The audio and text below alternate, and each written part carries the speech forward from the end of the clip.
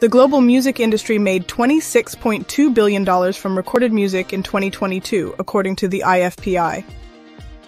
That's up 9% year-on-year. The figures are from the industry body's annual Global Music Report, which was published this week. It also reveals an 11.5% growth in music streaming revenues to $17.5 billion, with streaming now accounting for more than two-thirds, 67%, of the global recorded music market. That's up slightly from 65% in 2021. Meanwhile, revenues from audio streaming subscriptions grew by 10.3% to $12.7 billion in 2022.